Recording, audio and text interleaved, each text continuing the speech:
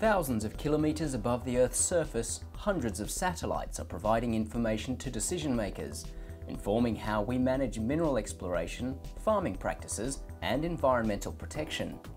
In fact, there are at least 60 current Earth observation programs in federal and state governments, estimated to be worth approximately $950 million. CSIRO researchers recently teamed up with fellow scientists from Japan, China, Israel and France to head into the outback to make sure the information coming from those satellites is accurate. It's a process called vicarious calibration. In Australia, we are a huge consumer of observation data for all sorts of things, from mineral exploration to environment. And so knowing that the data is well calibrated then ensures that the downstream product is a good product. And how is this information calibrated? Using a spectrometer like this one, the team can take on-ground measurements of surface reflection at the same time as a satellite does an overpass to take the same measurement.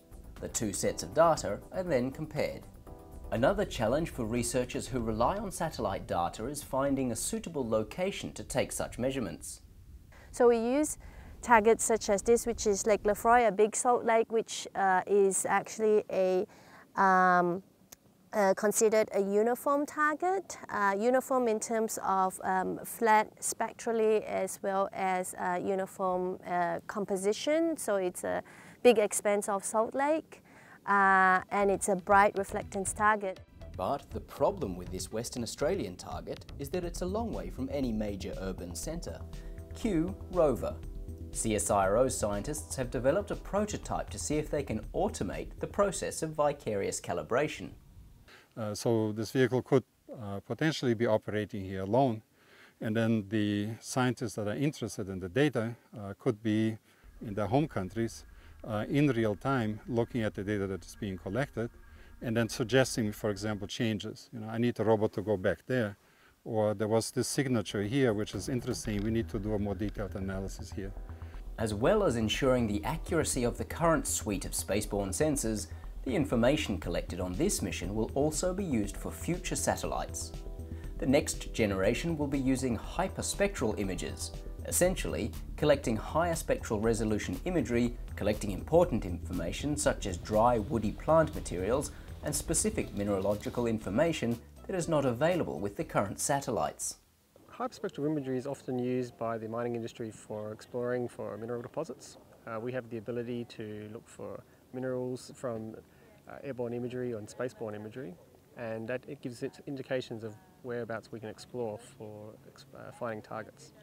A lot of money is spent in exploration on drilling, and it's very expensive to put holes in the ground. So if we can improve the targeting of those drill holes by looking for mineral deposits using remote sensing techniques where we can cover a large area, that can really be a benefit to the mining industry. You will be able to actually monitor soil pollution, soil activity, and also help farmers to fertilize the soil according to the exact amount of fertilizers, not to put more and waste money, and not to put less and then reduce the productivity of the soil. Australia doesn't have any of its own satellites, but relies on international collaborations like this for Earth observation data. Our collaboration with international satellite providers and the Australian government agencies like Geoscience Australia helps to ensure more accurate data, leading to efficient, productive and profitable mining and agricultural industries.